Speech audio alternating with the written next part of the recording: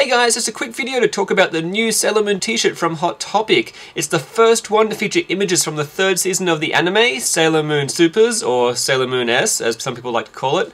And it's really exciting because now we're much closer to getting t-shirts featuring images of the outers, Sailor Uranus, Neptune, Pluto, and Saturn. This t-shirt features Sailor Moon, her heart moon rod, Sailor Jupiter, and Sailor Mars. And a really random coincidence that the model wearing this t-shirt actually has a 4, which is Sailor Jupiter's symbol, on her right hand. So bizarre, cool, something I just noticed making this video. Something a lot more interesting is the fact that the logo is very different from the logo being used internationally and on the English manga. They have seemed pretty consistent with the logo being used around the world for this new re-release, but for some reason they have a different font on this t-shirt. Whether this means we're going to be getting a new font used on other merchandise and maybe even the manga itself is unknown. It's just speculation on my part, something interesting to look for and talk about. What do you think? Comment down below.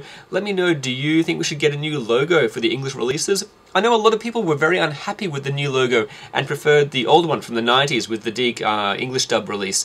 Let me know what you think.